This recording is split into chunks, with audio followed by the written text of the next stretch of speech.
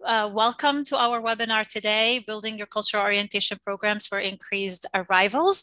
My name is Manar Maroof, and I'm the Senior Training Coordinator with CORE. And today I am being joined by my colleague, Ella Fowler, our Research and Learning Officer, and she's saying hi to everyone.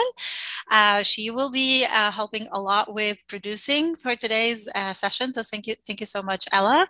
We are going to be joined as well by our colleague, Jamie Bussey, who's the Deputy Director of CORE, and she will chime in. And you will see her typing in the chat from time to time. So thank you, Jamie, as well.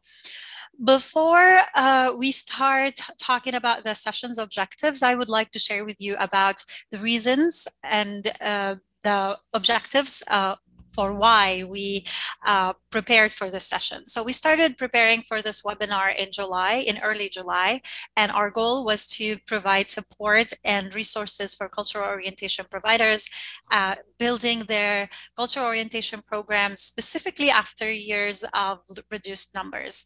And with everything that's been happening recently with the evacuations in Afghanistan, I'm pretty sure that many of you have witnessed or have been receiving increased arrival numbers. So I think that this webinar couldn't have come at a more appropriate time, because while building our cultural orientation programs that way, we will be able to support more clients in better ways. So moving to the session's objectives, we are going to start with an assessment. So what you are going to do is you're going to assess your current cultural orientation program. And we have an activity for that. After that, we will hear from colleagues from overseas and domestic CO about their cultural orientation programs and how they're preparing for increased arrivals or increased departures. And that way you will be able to identify best practices.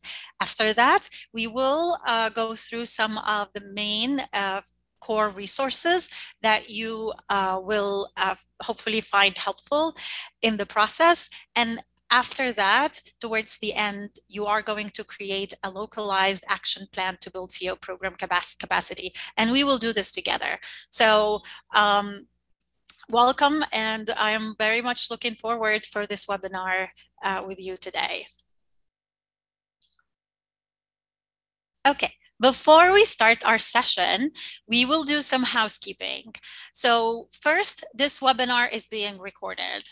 And also that recording and resources will be shared after the session. So everything we share today will be shared after the session. In the middle of the session, we will take a 5-minute break, and we will greatly appreciate your participation, because like I said, the webinar today is very interactive. There will be a lot of activities to do. So it would be very important to have your participation in the session.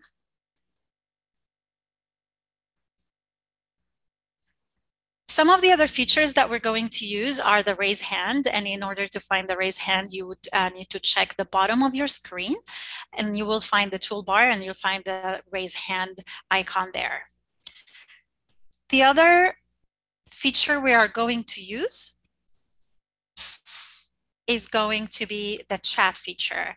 And with this feature, you will be able to share your opinions, your thoughts. You'll answer some of the questions that we will have for you. So I highly encourage you to take advantage of this feature today.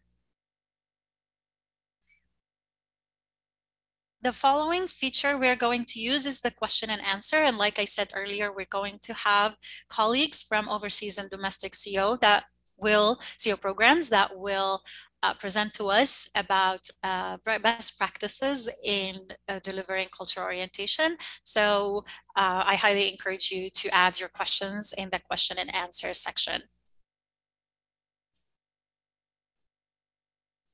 A new feature we are going to use today is closed captioning or subtitles. And the reason we wanted to use that is to allow for anybody who is unable to hear us today to be able to follow along the webinar through subtitles. I just activated that. And now if you go to the icon that says live transcript, you will see the show subtitles icon, and you will need to click on it if you wish to see the subtitles. Just to let you know, though, that some of the words are not transcribed correctly, and you will see now. For instance, when we say cultural orientation or like CO, it will sometimes be transcribed as SCO. And the word polls will be transcribed as poll or Paul. So in order, if you find this not good for you, you can deactivate this feature by clicking on the same icon and deactivate it. Great. Speaking of polls, today we have multiple polls that we are going to use, and we are now starting with the first poll. Like I said, we are experiencing increased arrivals, increased, sudden movement of refugee arrivals. I'm sorry. So this can be a lot, and this can cause a multitude of feelings. So for the purpose of today's webinar, please answer this question: how do you feel about increased arrivals in CO? And you have excited, confident, nervous, overwhelmed, or other. And for other, please share in the chat if you're experiencing a different feeling.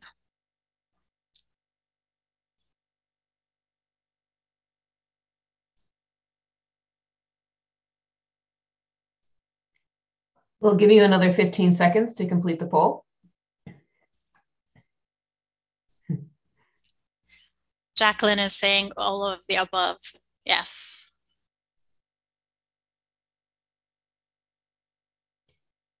Okay, we still have a few more answers trickling in, so we'll leave it open for a few more seconds. About 72% of you have participated. If you are struggling in participating, please go ahead and use the chat if you would like to share an answer. The poll is now closed, and I'm sharing results. Thank you so much, Ella. You will see there is a range of emotions. I'm so glad to see that excited is the top feeling. And it is normal to feel, like I said, a range of emotions or feel a mixture of those feelings. We feel excited because finally, after years of backlog, refugees are able to go to where they want to go. We also feel confident that we will be able to provide the quality services that we want to provide to clients in order to achieve their long-term goals. We can also feel nervous. This is not, things are changing all the time. We don't know if our offices are going to be able to cope with this change. Are we going to be able to provide the services we want to provide? And do we have the resources needed? So it is pretty normal. And of course, it is also very normal to feel overwhelmed. Like I said, it's been, the last few weeks have been a lot for a lot of us. So feelings, the reason why we wanted to start with feelings today is because we wanted to identify where we are, not just programmatically, but also as staff, how we feel about what's going on and if we are ready or not. So Ella just shared the feelings wheel in the chat, and this tool will be helpful for you to lose outside of this outside of this webinar to identify feelings regarding work or otherwise. And this wheel is a really good starting point to start from.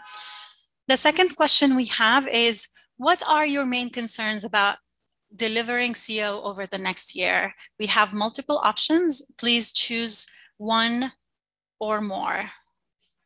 Or if the options mentioned are not relevant to you, please feel free to share in the chat.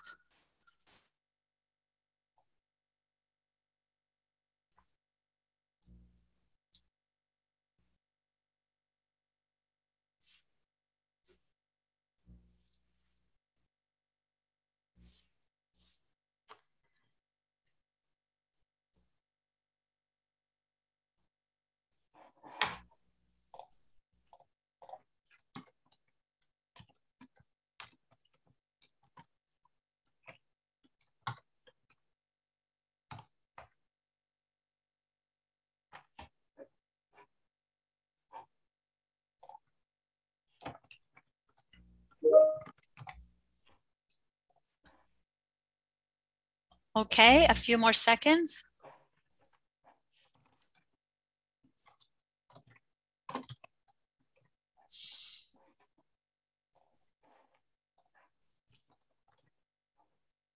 All right, the poll has now ended. Perfect. Thank you so much, Ella, and thanks to those of you who participated. We see that lack of trained interpreters is the top concern, followed by not enough CO providers, and then followed by not enough trained CO providers. Yeah, it is. These are real concerns, and I want you to hold on to that thought together with the feelings question, because we're going to go back to those feelings afterwards.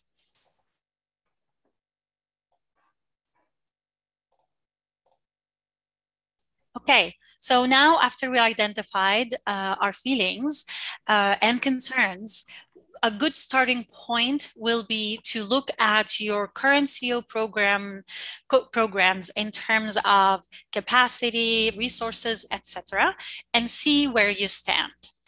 Ella is going to share a document, a worksheet in the chat, and I also shared it with you in an email before this session to download, because in case you have some issues downloading, you will be able to go to your email and open the worksheet on your device. Does everybody have access to this worksheet? Please share in the chat before we move on.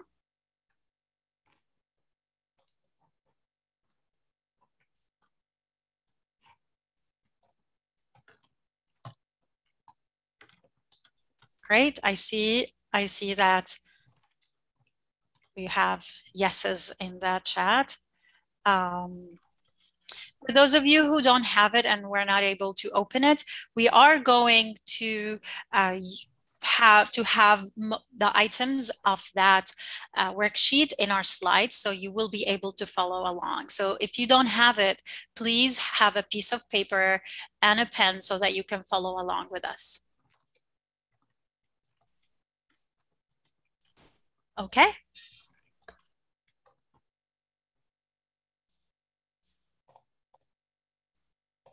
Okay, so like I said, we're going to spend the next 10 minutes working on the worksheet, and the worksheet that you have is made up of two parts. Today now we are going to focus on part one, which is the Rapid Cultural Orientation Program assessment. So after you download it on your device, like I said, we are going to review the first part, and then at the end, we will tally, or you will tally your results. So like I said, this tool is a quick tool. It's not meant to be a deep dive into assessing your cultural orientation program, but it is meant to help you identify your current CO program capacity, both of staff and resources, and action steps to build and improve on your CO program. So what I want you to do for the next minute or so, could you please fill out the basic information section that you see on the screen? And you will see we have the resettlement agency, office, city, title of person in charge of CO programming, current staff and volunteers involved in CO delivery, estimated arrivals for PY21, and PY we mean fiscal year, and anticipated arrivals for PY22.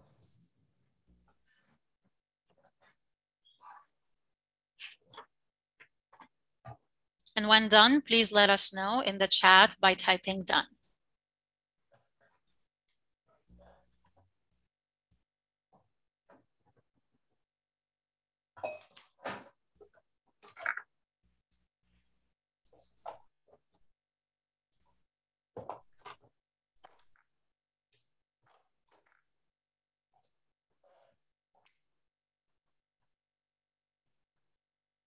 Soraya, they are on the first part of the worksheet that you have, and they are under the section that says Rapid Cultural Orientation Assessment.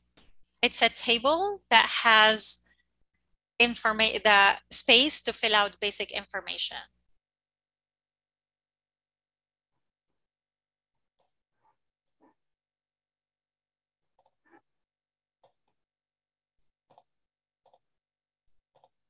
Okay, we're going to take a few more moments to allow more time for people to participate.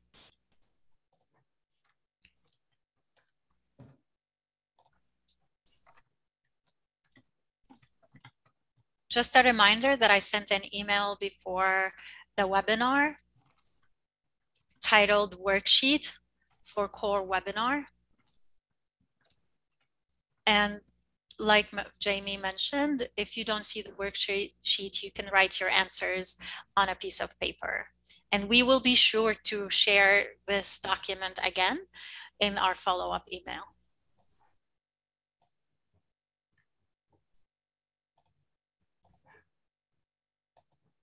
Okay, moving on. The next section we are going to review is the actual assessment. But before we start with that, we are going to have to go through some definitions, which are the three main areas that we are going to review and assess today for implementing cultural orientation programs. They are planning and administration, curriculum, and staff training. And they are, we are calling them PACs.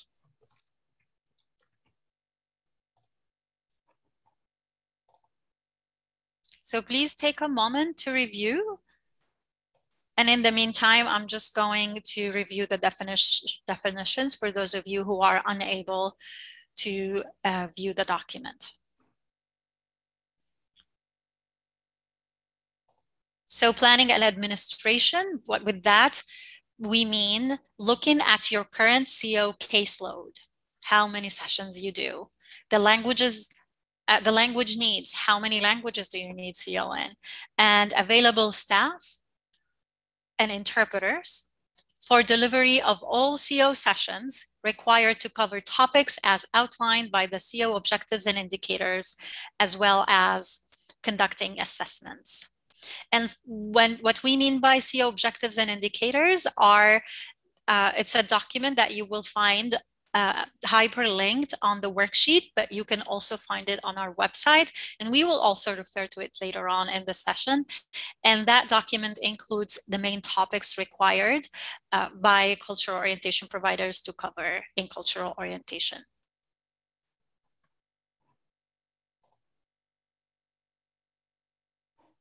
Okay, the second area we are going to focus on is curriculum. And what I mean by that is what curriculum you have, whether you implement interactive activities or not, and do you cover all the required topics as outlined in the CO objectives and indicators. The last area where you are going to assess is staff training. And in this section, you will look at the CO provider training that you have in your program, in your office, including needs for both staff and volunteers, because you know that staff training is critical for ensuring consistent messaging across all core service delivery during reception and placement period. Are we ready to go to the next slide? Yes, please. Okay, so as you see in front of you, the next step is to start with assessing, planning, and implementation. And you have multiple steps or multiple items that you would read. And we're going to do an example shortly. And then if the statement is correct and reflects what you actually do in your program, you would put yes. If not, you would put no. If it's partially yes, but you have some questions or like some things are not 100% the way you want them to be, you can add a comment, like a comment in the comments section. So for instance, looking at the first one, if you have enough CO providers to deliver effective CO that covers all required topics while managing, but at the same time, you are unable to manage your workload and balance other roles and responsibilities. So you would put a partial yes, and then you would add a comment, because you do not, this statement does not apply to you 100%. So For here, we are going to take 3 minutes to allow time for you to review those statements. And like I said, for those of you who are unable to view these statements, you can see them on the screen now and take note and add yes or no or comments so that you can follow along with us.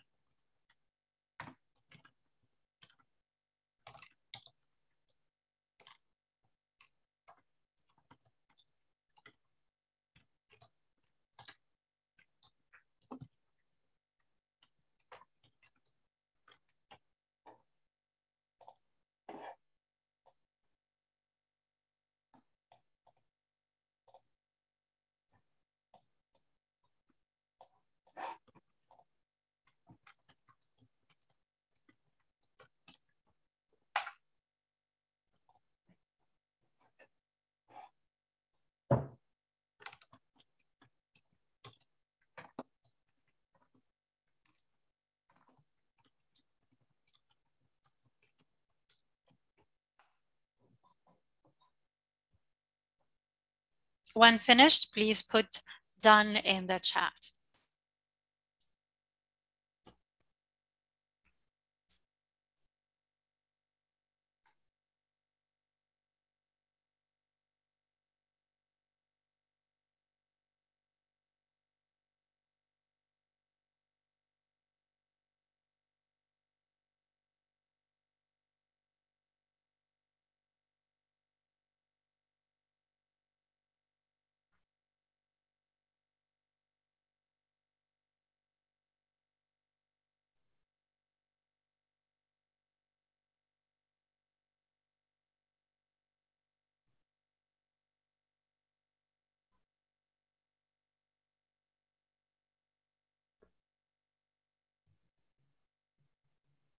We will take a few more seconds to allow more time for others to participate before moving to the next section.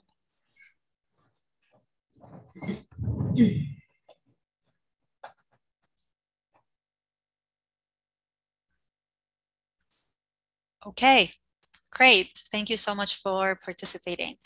The next section that we are going to assess now is the curriculum. So you're going to do the same thing.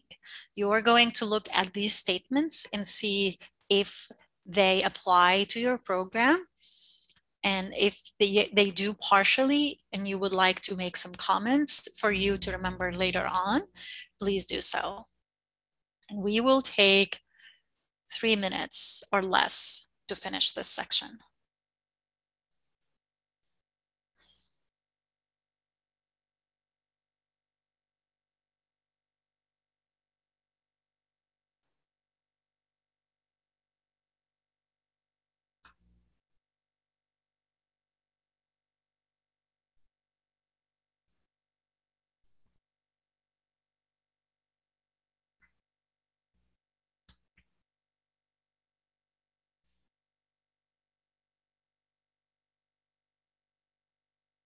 And again, please let us know when done.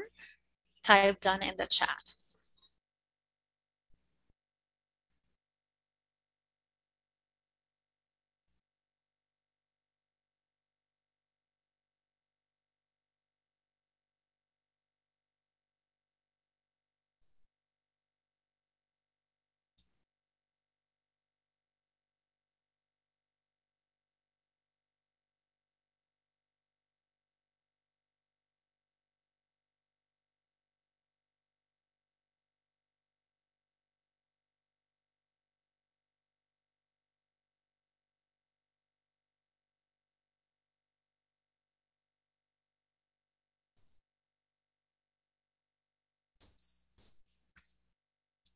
Okay, we're gonna wait for a few more seconds.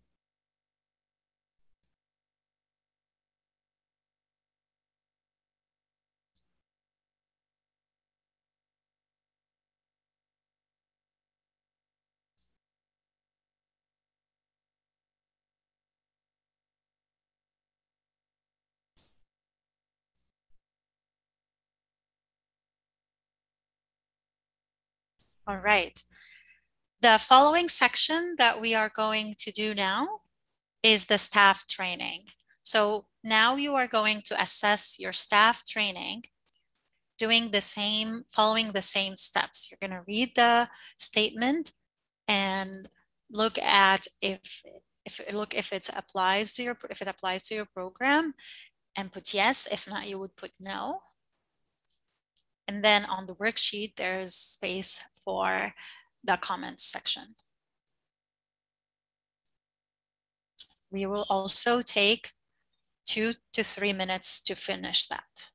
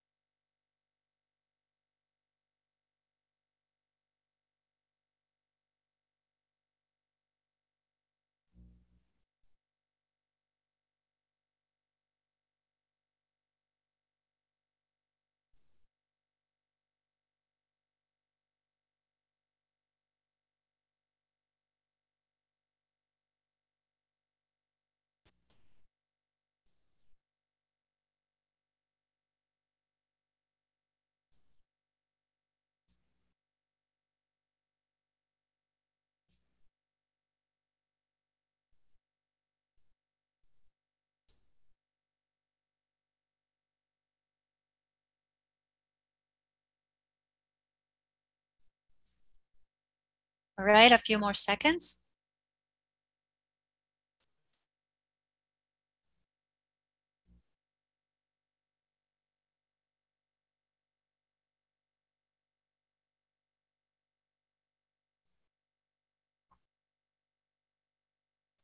Great, thank you. And if you're not able to finish that now, like we said, this worksheet is for you, and we will actually share the resource again in the follow-up email to you so that you will be able to review on your own. Okay, now what do we do with all of these yes and no's?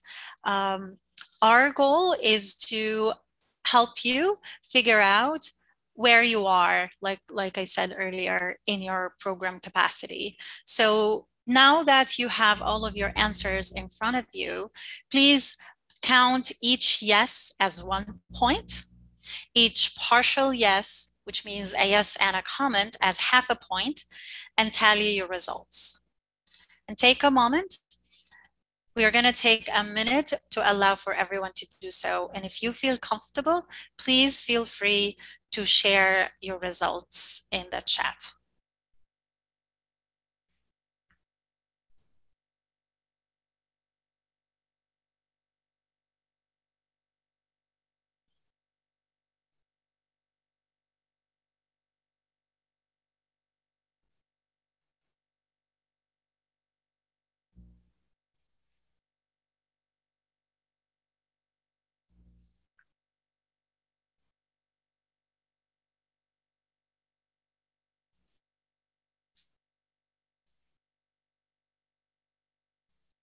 Congratulations, Nisreen, 12 out of 12.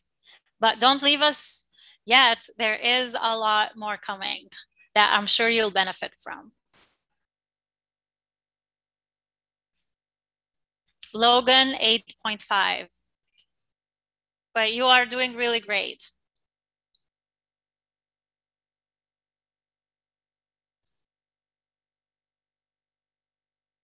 We have a lot of A+ today. That's awesome.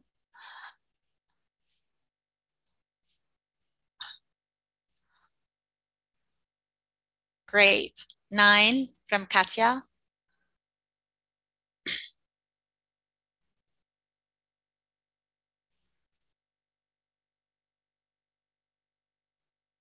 10 from Luda.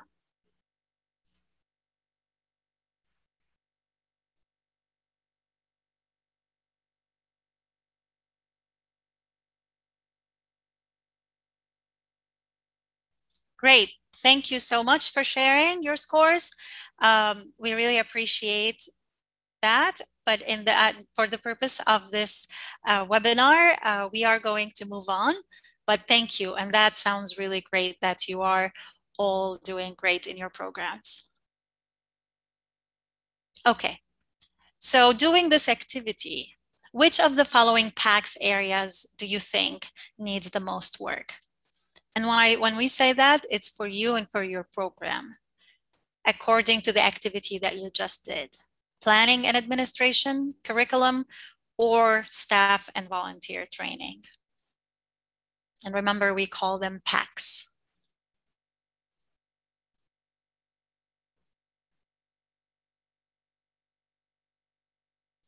We're going to take a few more seconds to allow for more participation.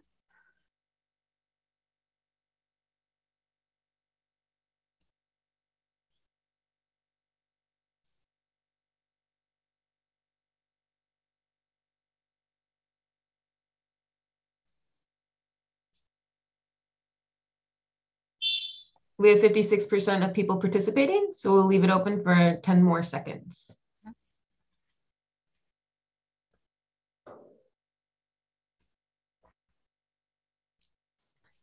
The poll has now closed, and I'm sharing the results. Thank you so much, Ella. We see that staff and volunteer training is an area that you thought needs most work for your program, followed by planning and administration, and then curriculum. Well, just hold that thought. We are going to revisit these areas in the second part of our presentation. So stay tuned.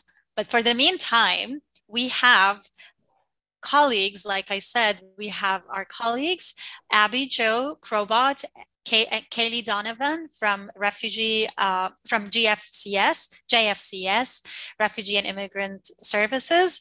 They're caseworkers, and they are going to share with us their approach to the whole office service approach that they do.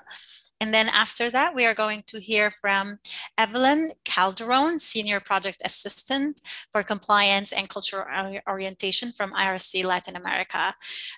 Both Abby Jo and Kaylee will present to us for 5 minutes, and then Evelyn will present to us for another 5 minutes.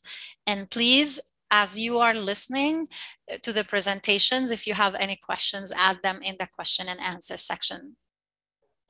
And over to you, Abby, Jo, and Kaylee. Hello, so my name is Abby Jo.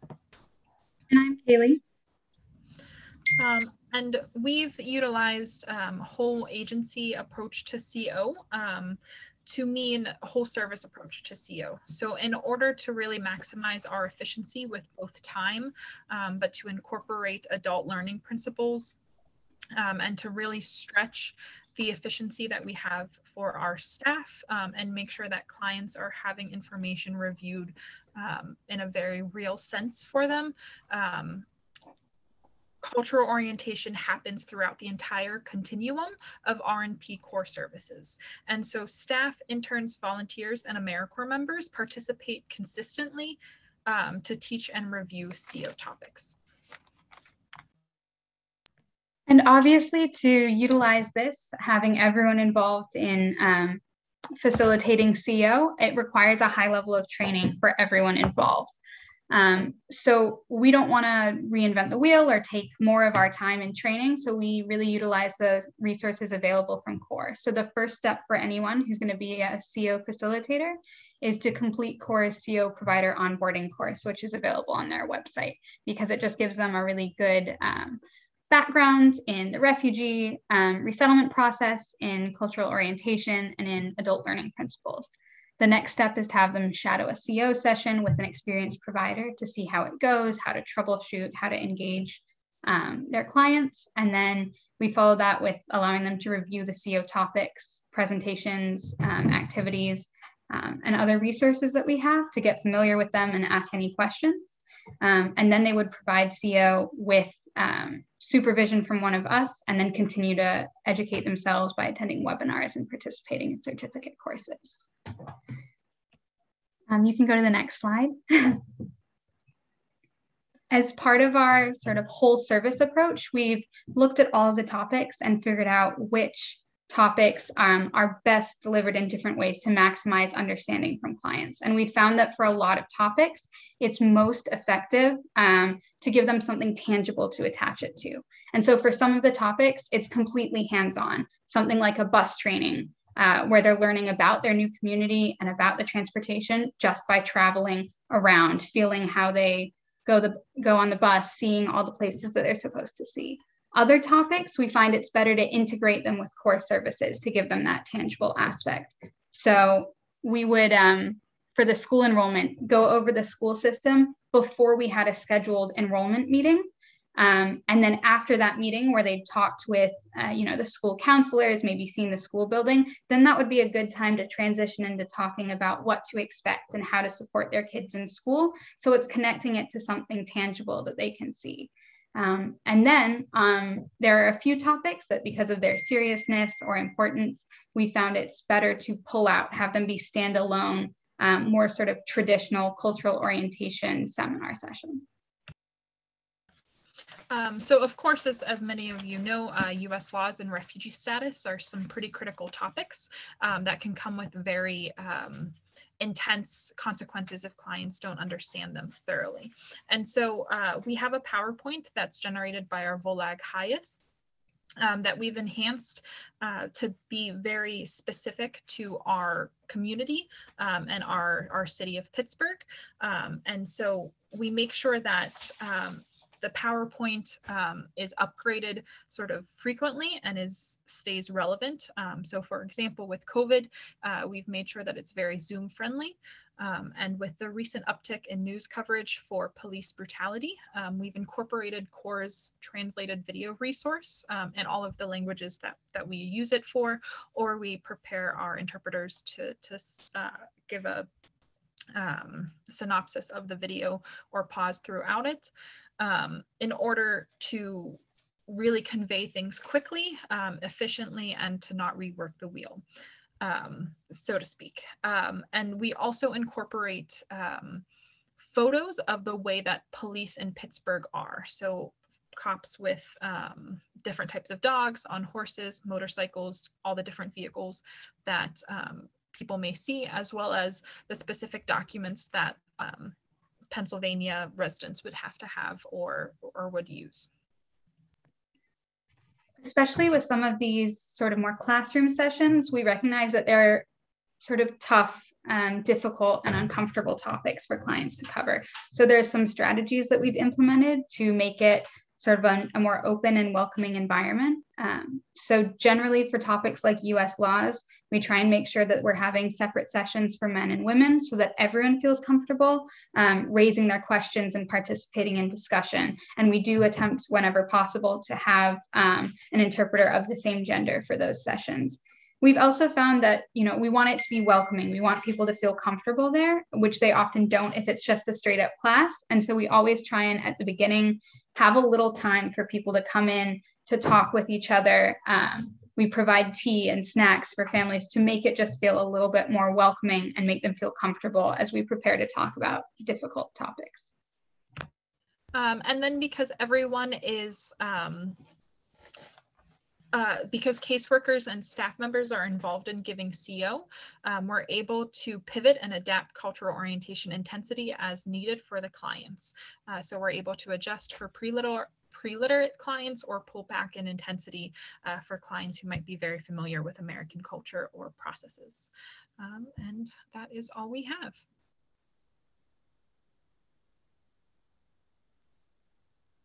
Thank you very much, Abby, Jo, and Kaylee, for your presentation. We learned a lot from you today. And following that, we have Evelyn. Thank you, Evelyn. And it's over to you now. Thank you. Hi, everyone. Thank you for being here. I'm Evelyn, and I'm going to talk about how RSC Latin America is preparing for the increase in departures. Next, please. So for you to know, our RSC LA structure is currently transitioning to this slide that you can see. We have a CO leader, a senior project assistant. We have 2 facilitators in El Salvador and 1 per country in the rest of the countries. We cover 5 countries: El Salvador, Guatemala, Costa Rica, Honduras, and Ecuador. We have created 3 modalities: the virtual, the telephonic, and the in-person. This one, the in-person is currently on hold until further notice due to the pandemic.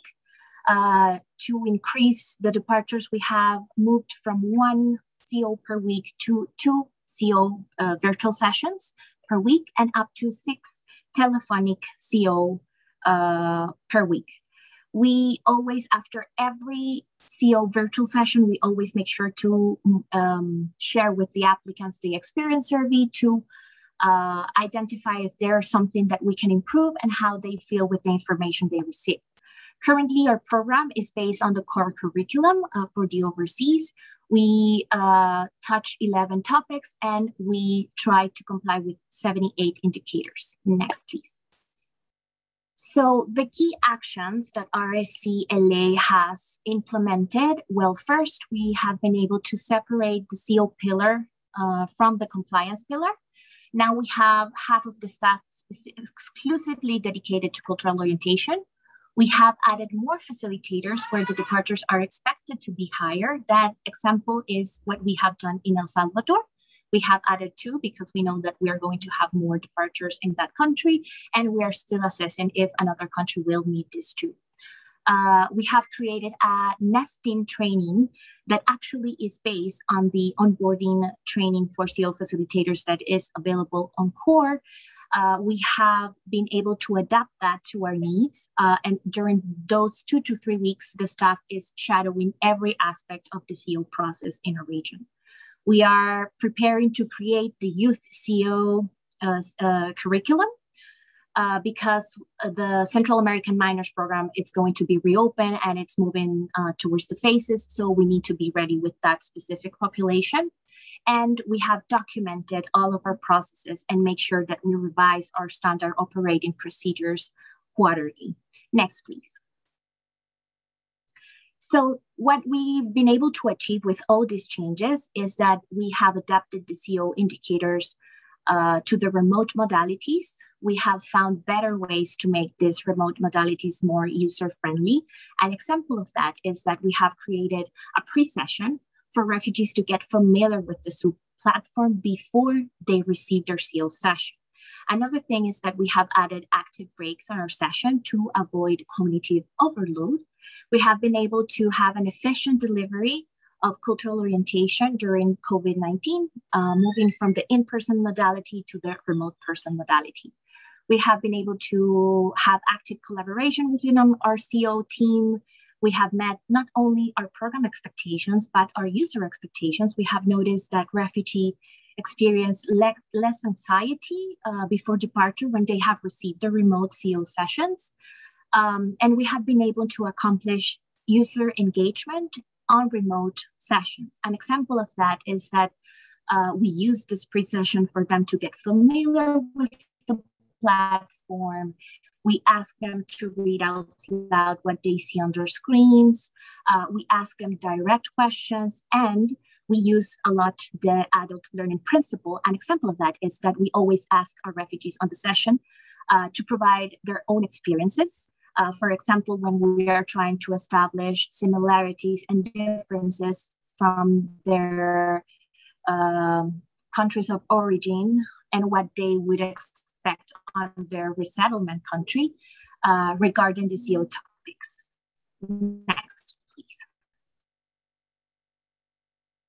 So my recommendation specific moment would be, well, number one, to perform after action reviews or debriefs with your team members. That has been a practice that helped us a lot on our region to identify best practices, lessons learned, and to provide internal feedback within the team. Number two, document your processes, revise your SOPs quarterly or your manuals. This is key during a moment of change and adaptation like this increasing programs. So that would be very handful to have for your staff to understand the current processes that these documents are available for them. Number three, use data as your best friend for decision making. An example of that is that as we expect to have higher departures in El Salvador, we decided to have more facilitators in that country. And then four, resiliency towards change. I would never get tired to say, trust your team, trust your knowledge, and very, very important, please try to use all the resources that CORE has available in their platform. An example of that is that we have been using that for a region adapted to our needs, and we have great results. So that would be all for my side. Thank you. Thank you so much, Evelyn. We really appreciate your participation with us today. I see some questions in the chat and in the Q&A. So the first question was for Abby, Joe, and Kaylee about practicing transportation training during online. So that's from Soraya. And she's asking, while we are doing CO online, how to practice the transportation training? So we have found that we can't do transportation training without doing it in person. And so what we've done is that we've eliminated an in-person interpreter. So we use interpreters over the phone to remove one person from play. And we have reduced the bus training to only the necessities. So getting downtown, getting home, and then getting to a local grocery store. We also try to sort of outsource it if possible by asking a community member or a neighbor or a US Thai who's already interacting with the clients to teach them. But typically we just have to do it with the clients because it doesn't work for self-sufficiency and employment otherwise. But we do try to mitigate and we make sure that masks and vaccinated status are as likely as possible. And for our experience, we haven't had too many problems with masking or getting vaccinated. Okay, thank you so much. The other question, I believe, sorry, is for Evelyn. Do you have an example of that pre-CO curriculum? How do you identify the topics to include to prepare clients for CO? Well, oh, sorry, I'm going to turn on my camera. Thanks. Yes, actually, what we cover on the pre-session, it's for them to get familiar just with the Zoom platform. We establish like common rules like confidentiality, to find a safe place, that this would be a place for them to express what they need when we're covering certain topics. But a practice that actually has helped us a lot when talking about employment, because we were able to adapt the 3-day curriculum to a 4-hour curriculum in the virtual CO.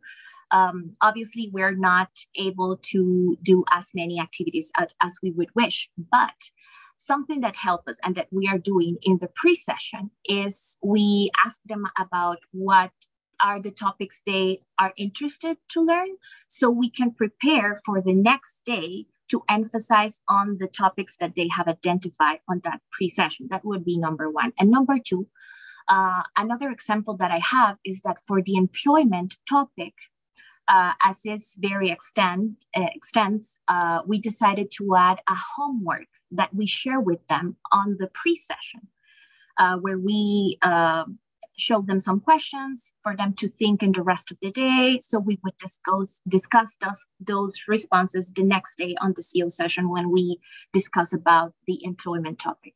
So that would depend on you to do a pre-assessment on the pre-session to see what is more needed for your client on the session.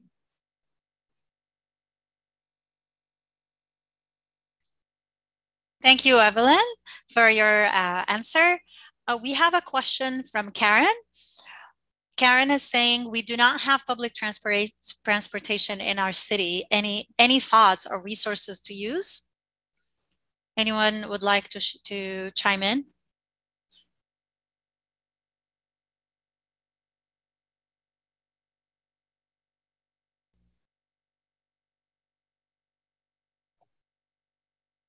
I guess I would focus for transportation CO on the transportation laws and how people get around. So I'm a city girl, so I would have no idea what to do. So I would probably ask everyone, like, how do you get around?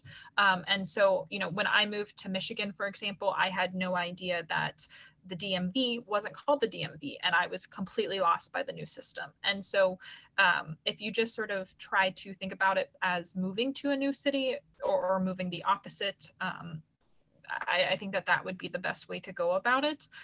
Or maybe talking to a refugee who's been here 3 to 5 years and ask them what they wish that they would have known.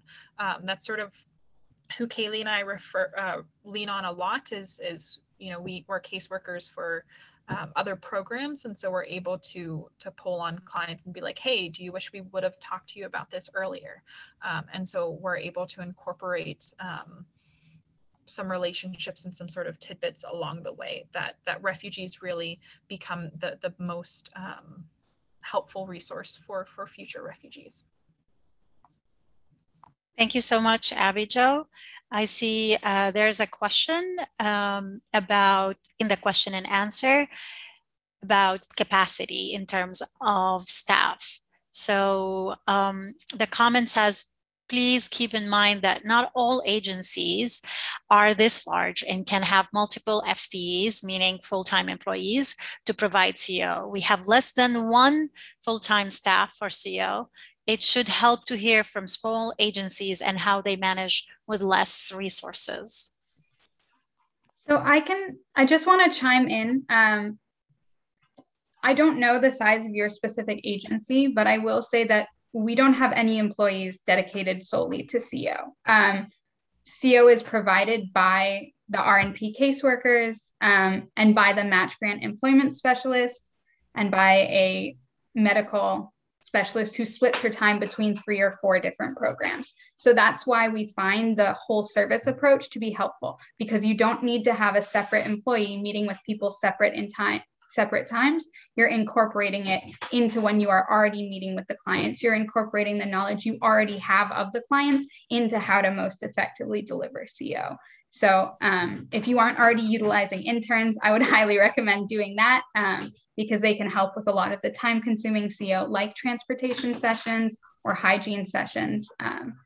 And if you have sort of more long-term volunteers, which we've found more luck with on the employment type of CO, having them conduct some of those sessions.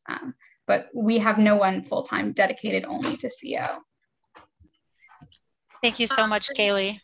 Sorry, just to sort of further that, we're also not dedicated to R&P exclusively. So we do R&P match grant and a few other different grants as well. So we really have to be very, very efficient. So it sounds like we know what we're doing and it sounds like we're doing a lot of CO, but we're doing a lot of CO in a very small points throughout the entire 90 days. So we maximize the touch points, which allows us to cover a lot at small times, which we found works a lot better because that's how the adult brain sort of works, and clients prefer, in our cases, we've worked with a lot of Congolese who don't have a high level of literacy. They prefer to hear the small amounts of information over time because a lot of information just sort of goes in one ear and out the other because it can be very overwhelming to learn completely new systems all at once. So that's just that. Thank you, Abby Jo. I see some comments in the chat. Karen is saying that you guys use the police officer, fireman, lawyer, etc. community members help. I saw another comment about Logan saying that you are in the same situation and you use a similar approach to Kaylee's, and everybody in the office takes a share. Sharing is caring, right? And Bree also mentioned you have each case manager run a topic or two. So there are ways to collaborate, and using the resources that you have and maximizing these resources would be the best approach if you don't have staff that are dedicated for cultural orientation. Okay, I see just one last question. How would you all suggest organizing transportation to CO sessions, workshops? Any creative ideas? And that's from Bree. Anybody would like to quickly answer this question before we take our break? Just quickly, that's going to depend, I guess, on if you're in a city or not. So we do some things on Zoom, some things like, for example, we did a lease signing where it turned into a CO about housing and US laws. And so we did it outside because 3 or 4 families were resettled on the same block. We said, hey, are you guys cool if we use these picnic tables? And they were okay with it. And so we just sort of are flexible at every point. And it does take a lot of pliability with staff, but if you're able to be flexible, just sort of thinking outside the box and trying things and just sort of going with the flow as much as possible, which isn't a very concrete answer, but that's sort of how we do it. We just go with it when we can. Something I'll add to this that I've heard from, hi, this is Jamie, I'm the Deputy Director at CORE, and pre-COVID, what we heard some organizations also did is sort of identifying spaces that are more central to where clients might be located. So creating partnerships with libraries or community centers, faith-based organizations that might have space that's more where they're located. So you're not having, because it really depends. Some resettlement agency offices are like quite far from where clients are located. And I know some people mentioned there's not, public transportation. The other option is thinking back to that creative approach of the whole office approach or the all service approach, and where you have those different CO touch points.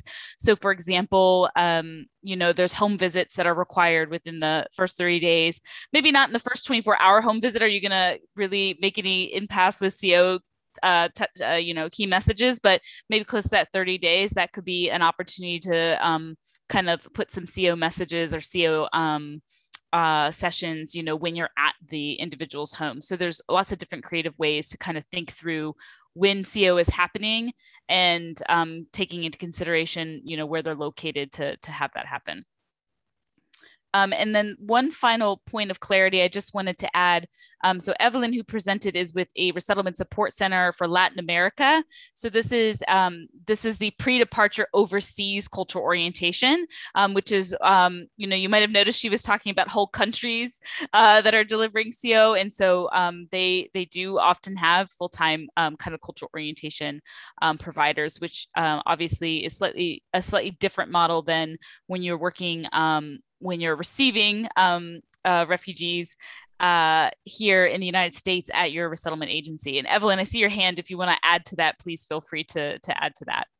Yes, thank you for the clarifying comment, Jamie. Actually, I totally relate with most of you mentioning that you do not have dedicated staff for CO. Actually, that's the reality for us right now. That structure is that one that we're going to transition. And I definitely understand the importance of distributing the tasks among all the staff members of your units. So it not only happens for the RAs, it happens for the overseas programs too, and we do the same as you. We distribute it as much as equally as we can. For example, the remote sessions, it's not performed by one facilitator. We always have 2 for troubleshooting, and one provides half of the CO, the other provides the other half. So yes, that's a common reality within RAs and the programs too. Thanks. Thank you, Evelyn and Abby, Joe, and Kaylee again. I hope that was helpful for everyone. We really appreciate your presence with us today and your presentation. We are going to take a 5-minute break, and we are going to set the timer. So please, after 5 minutes, please, when you are back, type back in the chat, and we will see you soon. Okay, welcome back, everyone. Thank you for typing and letting us know that you're back in the chat. Now we are going to move on to our second part of the webinar, which is the action plan. Before we start working on the action plan, I just want to clarify that this part is on the worksheet that you have with you. And if you're still unable to download and open the worksheet, we are going to have the sections on the computer, on the slide, so you will be able to follow along with us. Like I said, the action plan, we are going to work on it for 15 minutes, and we will work together, and we will complete that part. And for each section, it will be reviewing the PACS areas. So we will start with planning and administration, and then going to curriculum, and then going to staff training. And for each section, we are going to review some of the resources that you will need. But then afterwards, you are going to work on your own, and we will give you the time, a specific time for it to work on it. Okay? Moving on. All right, so on your worksheet and on the slide, you will see that this section involves working on the action plan. And that means we have identified action steps that are considered best practices through conversations with cultural orientation providers, overseas and domestically, that make cultural orientation programs strong. And for each action step, you will have a priority level. Is it going to be something that you will do immediately within a week or two after the session? Is it something you're going to do between 1 or 2 months? Or is it something longer term that requires a strategic change in your program design that will take 3 to 6 months? But before we start working on that, we are going to share one resource, which is the activity banks. And Ella is going to help us go there. Okay, so for the activity banks, you go to Teach on our website and you click Activity Bank, and you will have on the drop-down menu the different topics that the activity banks that we have.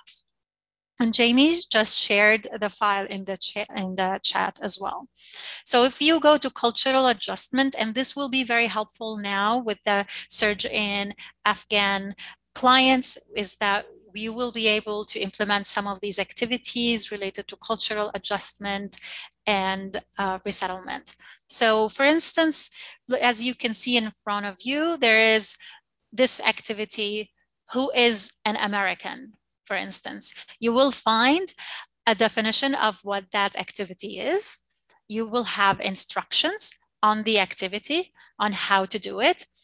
And as you can see, there's once you click on the plus sign, there's a drop-down menu that will allow you to review the activity. There is also a section on the materials needed. For some of the activities, you would need certain materials to implement. And there is a modifications and tips section. And that's very helpful for you because with now with COVID still being remote, different literacy levels, there are tips on how to modify your activities to fit where you are, how you're doing CO, and the populations that you're working with. So as you can see, each activity bank is comprised of multiple activities for you to use. Okay, now going back to our worksheet, part 2, the action plan. So the same way we did the first part of the activity previously, we're going to do it again the same way. We are going to look at each section of packs or each area, and you will check on your document which action step that you need to do and what priority level this action step is. And there is also space for you to add things or activities or action steps that we did not identify in this worksheet. We are going to spend some time on that, and we will take around 4 minutes, and I'll set my timer. You have 8 action steps to choose from.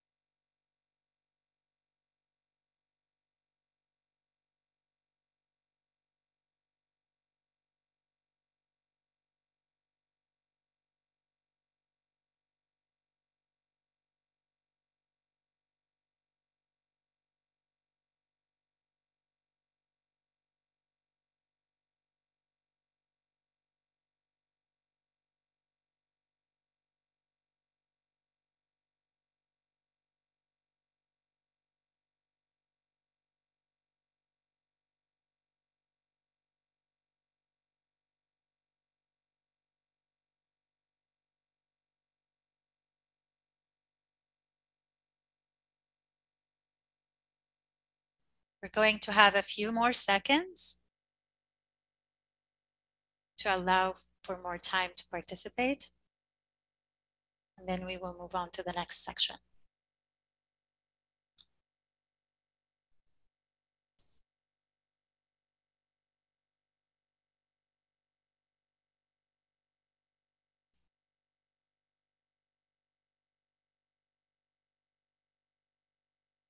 And please don't forget to type "done" in the chat when done.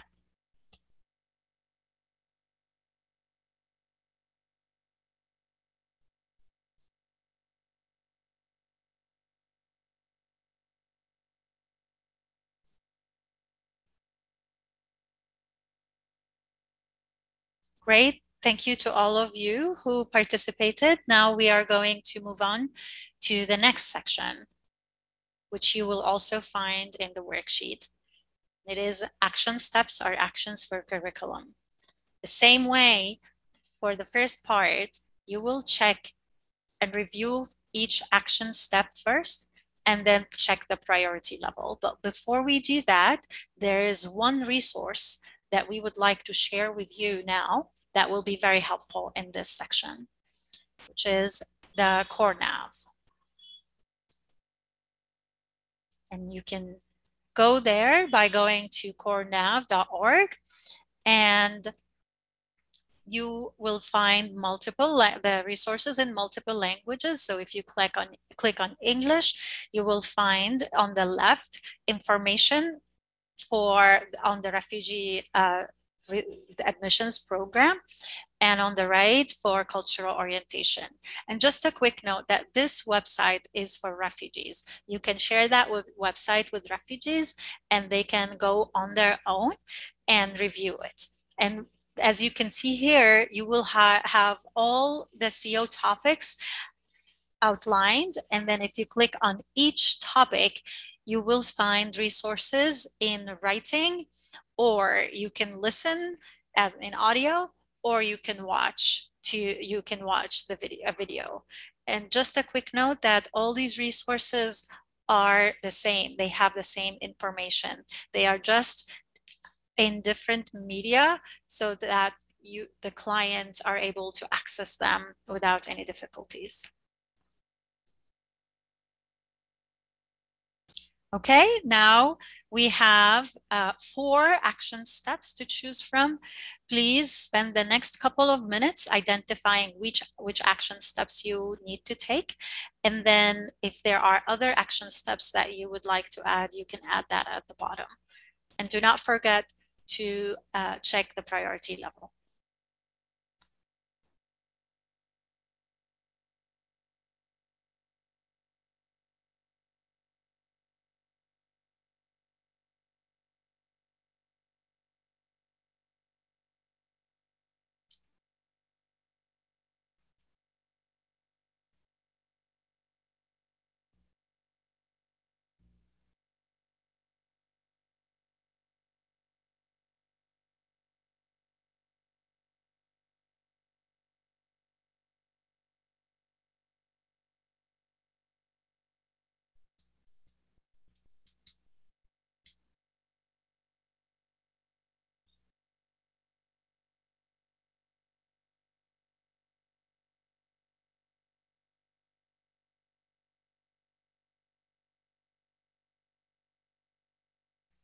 Please type down in the chat when done.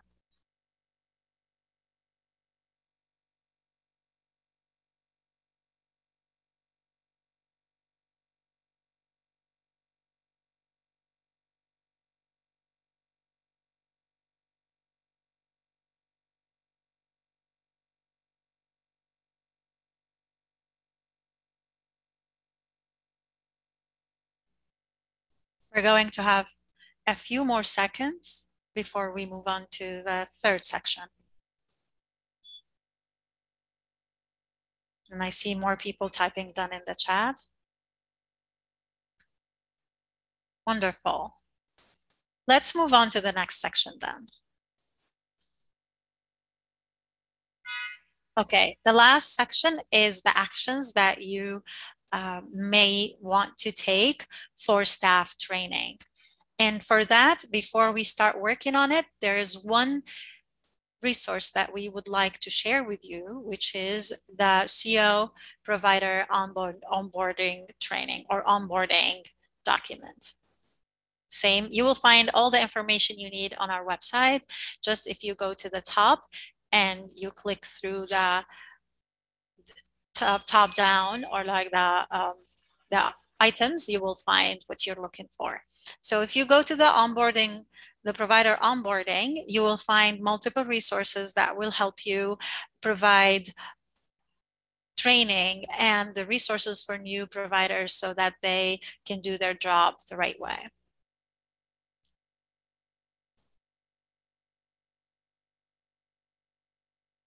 And one of the most important resources that we would like to share with you is this one, which is the onboarding checklist. It's comprised of 4 phases, and each phase will contain detailed steps on what you need to do in order to train the new provider. And that includes things like signing up for core resources, taking which courses to take at which step, when is it a good time to start allowing the new provider to teach, etc. So you will find all you need in that resource.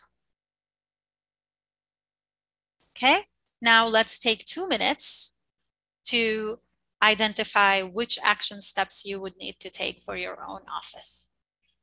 I'm gonna time us as well.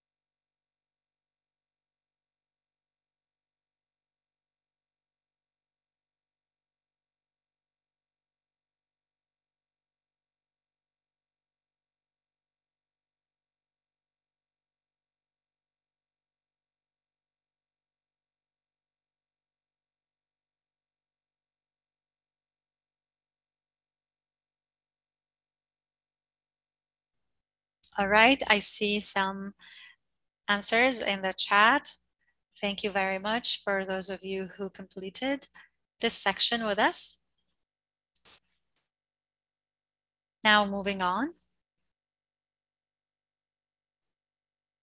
We are going to have another question for you now, which like I said in the beginning, we are going to revisit the feelings, the feelings question that we had.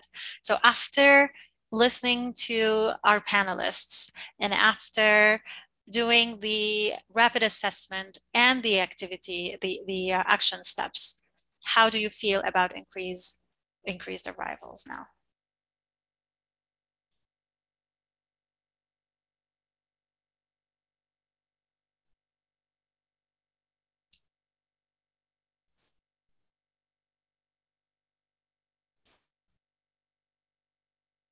We'll give you another 15 seconds to complete the poll.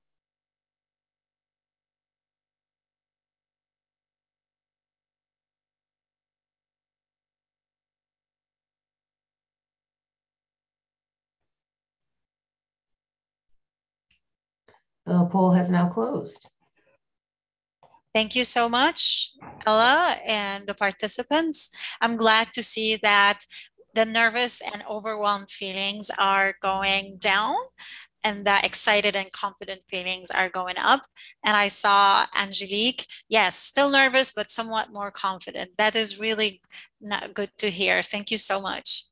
Okay, so that was the purpose of our webinar today, so that you can feel more comfortable and more confident in the work that you're able to provide work for during increased arrivals. And before you leave, we would really appreciate if you complete our post-webinar survey that Ella is going to share in the chat now. It only takes like a minute. So please take time to fill this post-webinar survey, I'm sorry, and give us your feedback. What did you think about the webinar? Are there other things that you would like to see? Are there other trainings you would like us to provide? Please take a moment to do that. And for those who are filling out the survey, I would really like to thank you for joining us today. And we at CORE hope that this webinar was helpful for you.